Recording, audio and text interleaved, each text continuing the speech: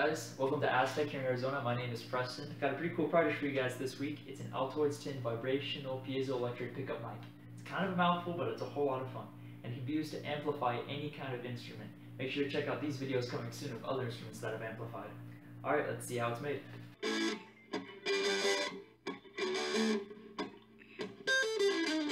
Alright, here's what you're going to need. You're going to have to get yourself one of these 1/4 audio jacks. You can find these off of Amazon for pretty cheap, and it works pretty good because you can plug your guitar cable into it.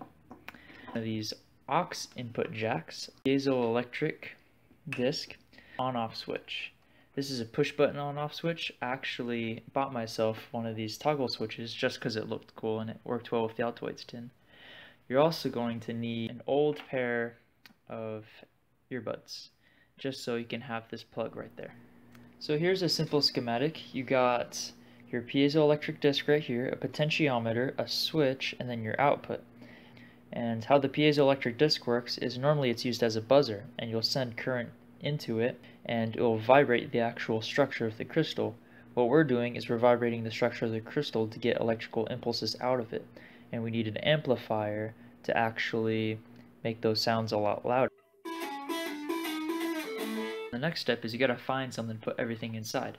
I found one of these Altoid tins and they work pretty good because you can house everything, plus it looks cool because it's got that nice metallic finish to it.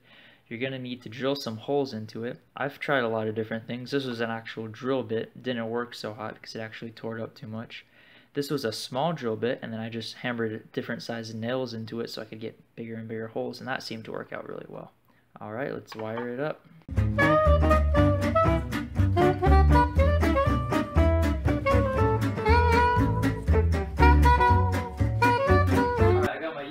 I got the vibrational pickup mic, the piezoelectric crystal, hooked on right here, and I taped this down just so the speaker wouldn't vibrate the sensor and actually cause an interference loop, so we don't want that. Taped it down. Alright, this is what it sounds like by itself. This is what it sounds like turned on.